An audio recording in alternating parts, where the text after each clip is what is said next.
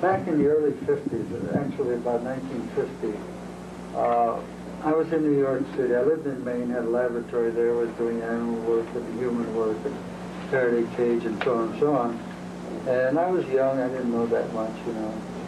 A lot of brass, but not knowledge. So one of the things that happened was I was in New York City, and I went to a reception given by a very famous lady in parapsychology at that time named Mrs. Eileen Garrett. And she had as a visiting guest from India a nice little guy in a narrow jacket and so on, with glasses, and you know, it could have been anybody's uncle. It was nothing conspicuous. And he was very quiet, and we met in the corner, and I asked him, you know, what he does, and so on. He's from the University of Pune, and he's here on a peace mission, and so on and so on. And he said, what are you doing? I said, well, I'm studying parapsychology and trying to find out the ultimate reaches of the mind so I can finally design a brain. I mean, that's where my head was in those days, right? And so he said, well, we must get together. I said, how long are you going to be in the country? Oh, he said, I'll be here for about 6 months, and maybe I'll get a renewal. So I said, fine, I'll get together with you. Well, I left them, and other events intervened. 6 months went by, a year went by. And every once in a while I think, gee, maybe I'd call him up, but I didn't. So one day I was up in upper Westchester County area visiting with the former Vice President of the United States, Henry Wallace, who was a good friend of mine. We did a lot of agricultural experiments together. And we got stuck a little bit on the statistics of an experiment we were running, so I missed the train I was going to take back to New York City. And I missed it by about 2 hours, and I did have an appointment in New York City. So he rushed me to the nearest town, which is Pleasantville, New York, known for Reader's Digest, put me on a train there, and I got on the train, and I sat down, kind of running all day, you know. And the last guy gets on the train, he comes late, and this is Dr. Vina.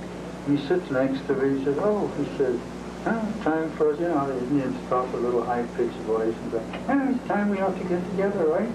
I said, you know, I guess so. We've been caught up with. Make a long story short, I invited him up to my laboratory in Maine, which is near Rockland, and he came in by plane. One of my colleagues had picked him up. He walked into the house, which is a very famous Stanford White place, huge, and walked into the library and sat down, and without giving us any warning, went into trance and started speaking. We are 9 principles and forces, personalities, if you wish, and we planned this to the ultimate, blah, blah, blah, blah.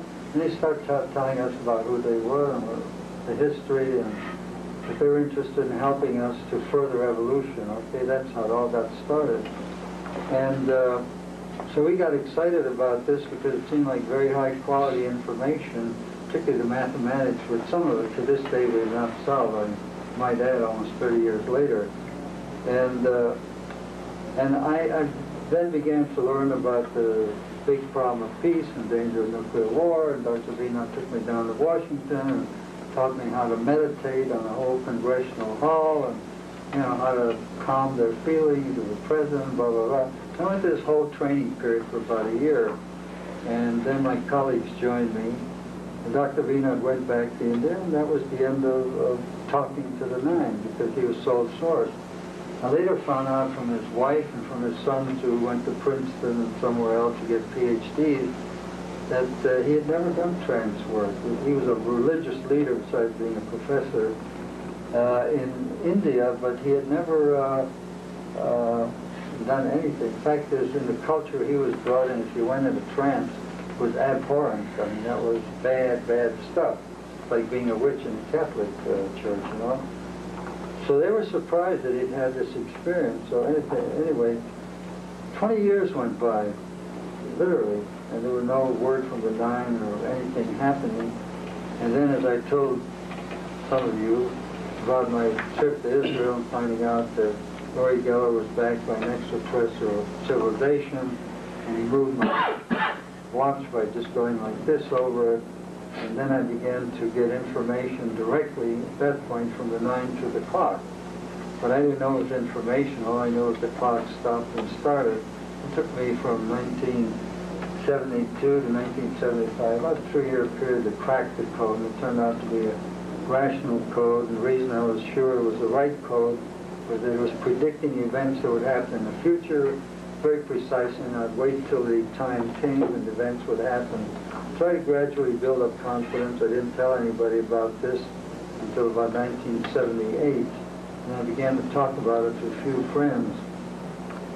And I finally released all the information about the nine and about the tapes and about the clock business in 1982. And that's the thing I mentioned to you earlier. If you want to get the tapes, you can write for them. So my association with these nine principles that run the universe, which they said you can think of us as God, but we're really not a single unitary, person. We're just principles, abstract forms, and we created the universe and we destroyed blah blah blah, and we did all this sort of stuff. It's pretty heavy stuff, to it's like Moses being talked to by Jehovah from the mountaintop, and a lot of UFO contacts and experiences and so on.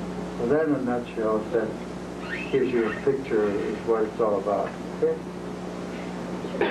There's a lot more to it, but that's the envelope. You are the leaders of the nine, the Aleph, the beginning, and top, which is the end of the nine. And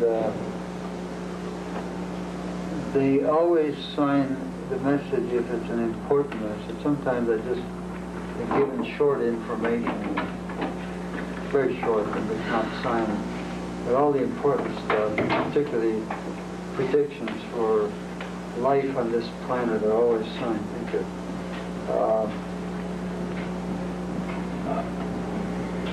You notice that it's a little awkward to talk about this thing because it's kind of a personal thing, and it's like somebody telling you about their prayers. I'm not making prayers, but a lot of it is privileged communication. A lot of it is clearly stated, this is secret and not to let anybody know it, and so on. So, but it's a continuing relationship. Yeah, but the nine speak of the most important principle in the universe is free will.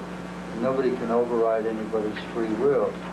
And for example, they tell me that when I get this information from them, I'm free to act on it as I wish. I still have the free will, and that's very important. They also say they're not overriding my free will.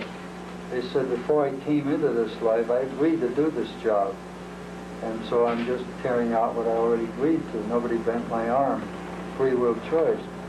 So the whole situation is free will. For example, I've painted a rather dismal scenario that the nine had given me as to what's going to happen, and I've gone into some of the mechanisms. But they also say, a very recent conversation, that mankind, and I mentioned this last night, has got so much potential in terms of what he can do, that he can override this whole scenario, and there's no determination. He will make his future. But again, that in a way becomes a probabilistic or stochastic process, and that it can't happen just because one person is going to do it, or 10% of the population. You've really got to get a majority of the people that say, we're going to do it, and we're going to straighten this thing out.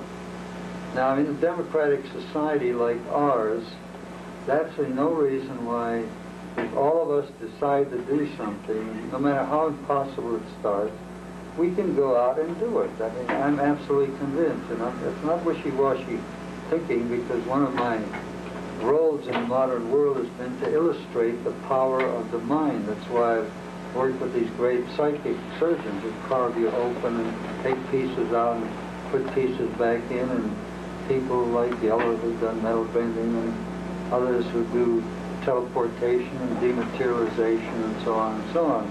So all these things are little indices which almost anybody can learn to do, as we found out.